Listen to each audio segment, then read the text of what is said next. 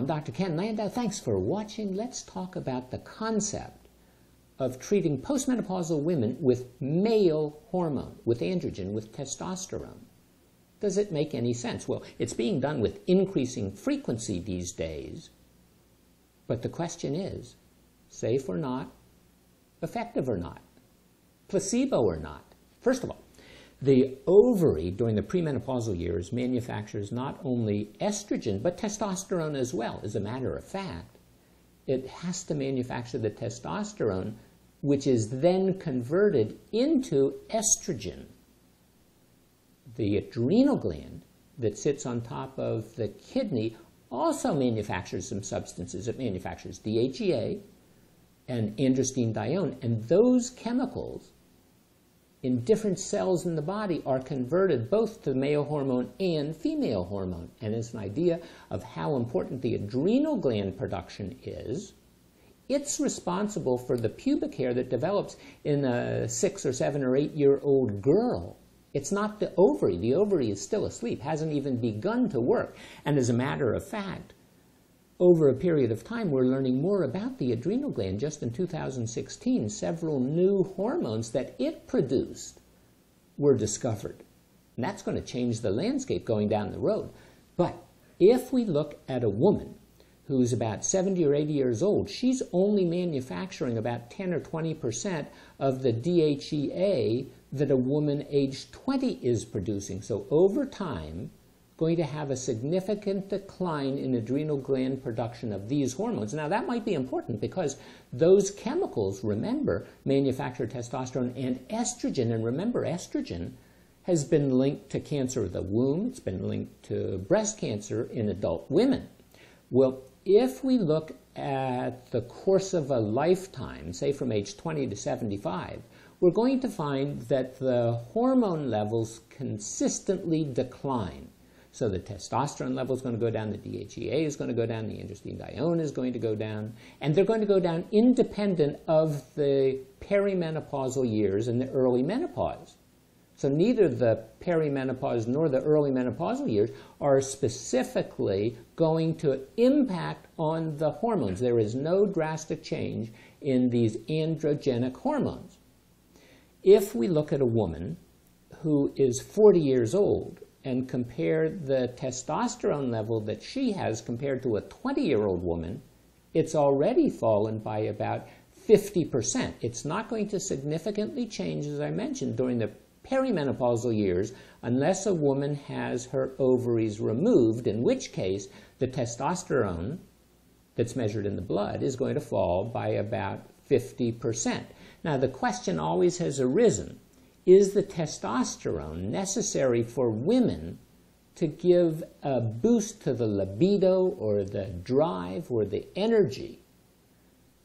And that's a question right now.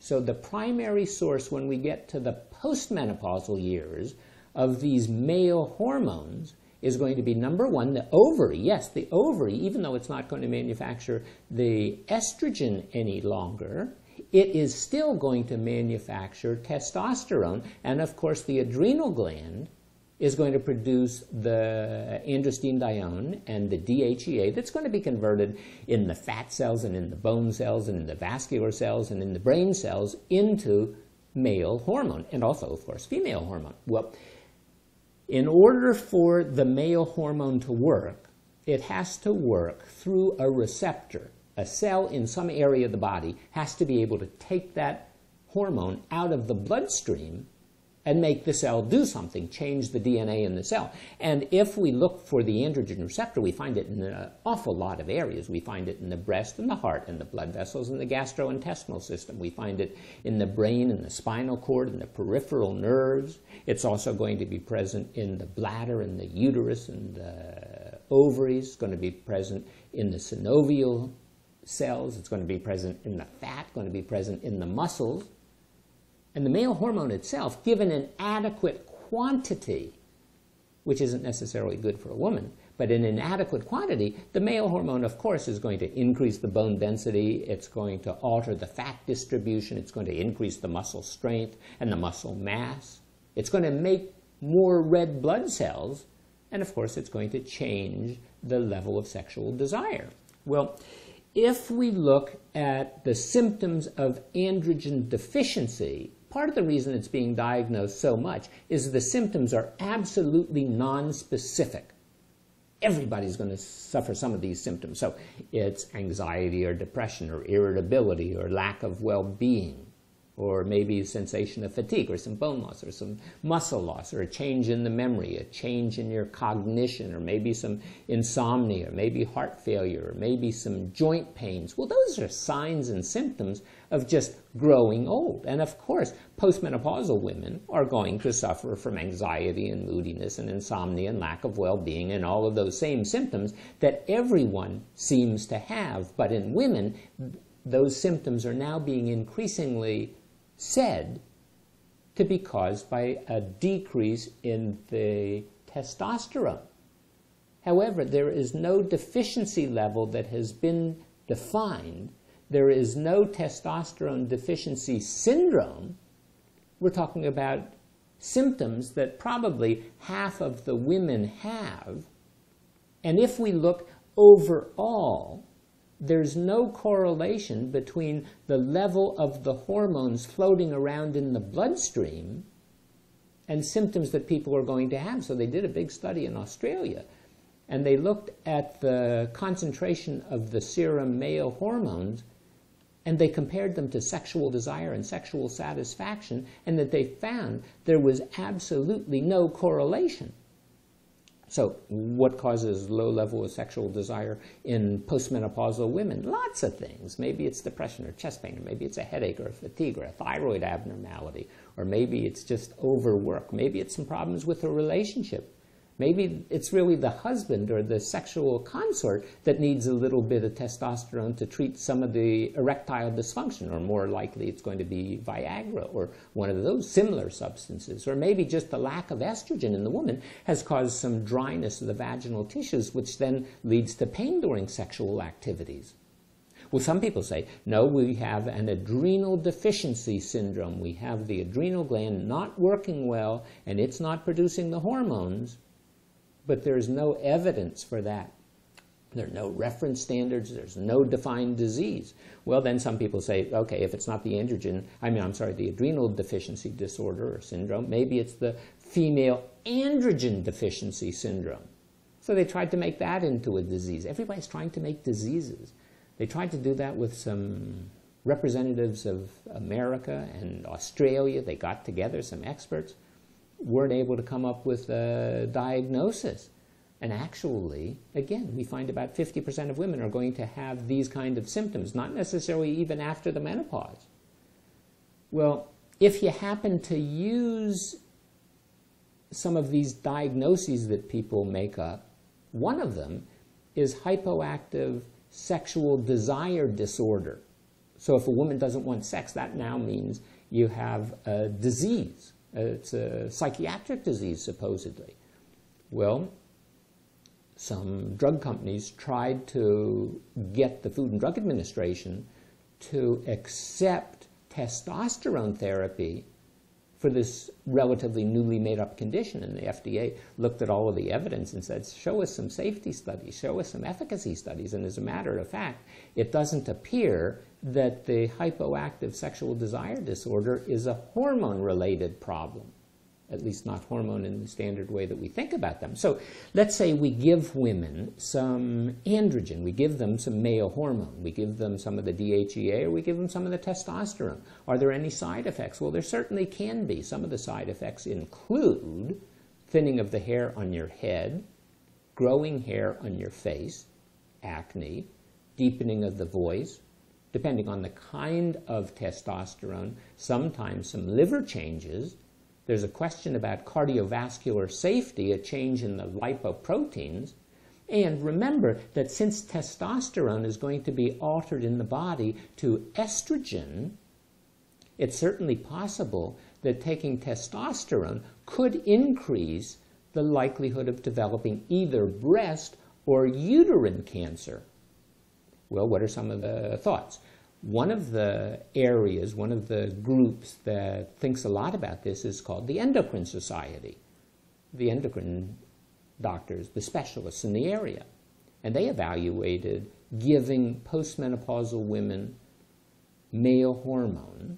And they said, no, absolutely not. No indications. There's no level of long-term security. There are no studies done. And as a matter of fact, women often will get a supraphysiologic level, get too much, and that then can theoretically increase the risk of the breast cancer and the endometrial cancer and the blood clots and the stroke. So that's obviously not a good idea. And you should realize that all of the male hormones that are now being prescribed for women are off-label. The Food and Drug Administration has not approved any single one of them for women.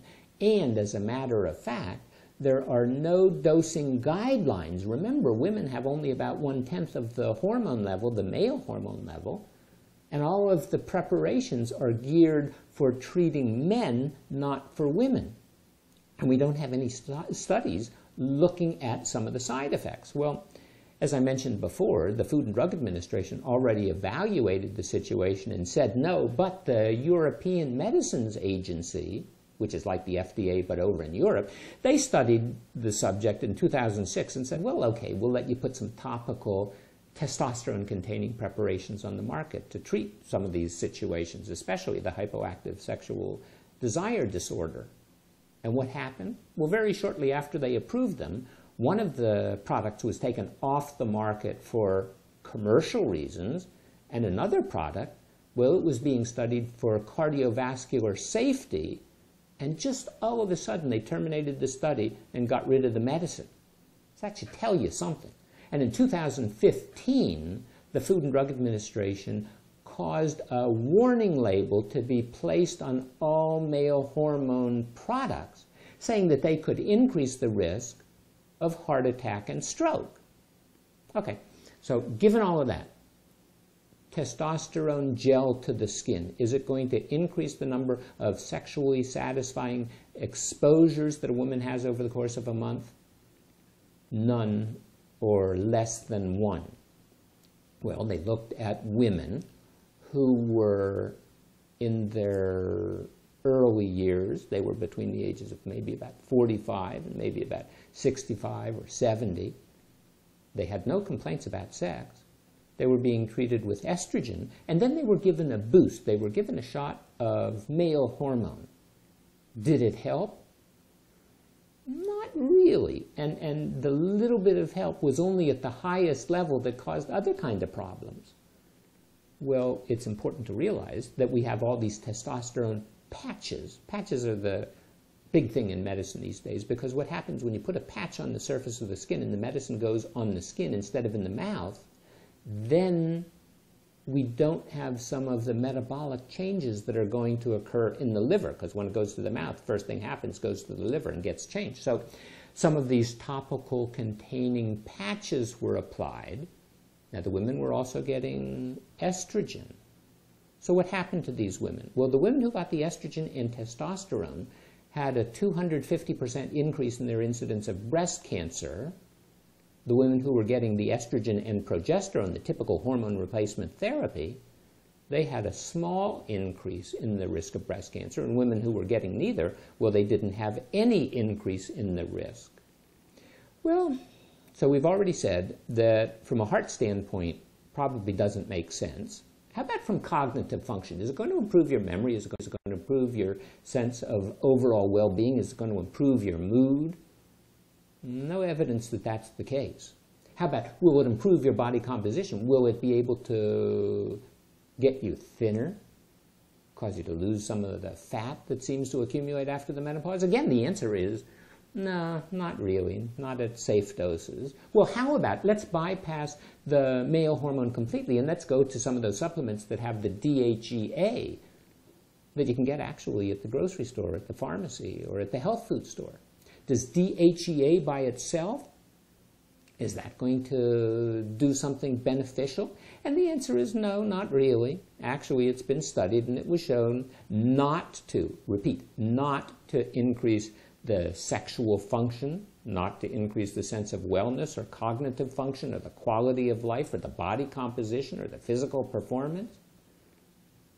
even in people who had low baseline levels, even in those 70 and 80-year-old women who otherwise had relatively low levels, not helped. And as a matter of fact, when you get some of these supplements, you really don't even know what's in the supplements, because the supplements have not been shown by the FDA or shown to the FDA or had evidence presented to the FDA that they're either safe or effective. They're allowed to be marketed as supplements without any kind of legitimate testing. So the bottom line is male hormone replacement for postmenopausal women. Is it a good idea to take androgen? Is it a good idea to take testosterone? Well, the people who have evaluated say no. Doesn't seem to make any sense. There's no scientific justification for it in the overwhelming majority of women. Remember, there's a lot of quackery going on, and just think, if you're trying to increase your sense of well-being, your mood, your level of sexual activity, is losing hair on your head and growing it on your face and getting some pimples and a deep voice really the way that you want to go? Anyway, something for you to consider. Thanks for watching. I'm Dr. Ken Landau.